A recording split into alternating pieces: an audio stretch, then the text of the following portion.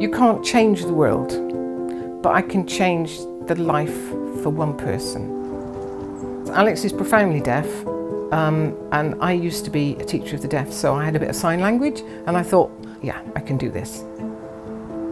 I've got a spare room to let them have a little bit of their own space in your home so that they can build their life again.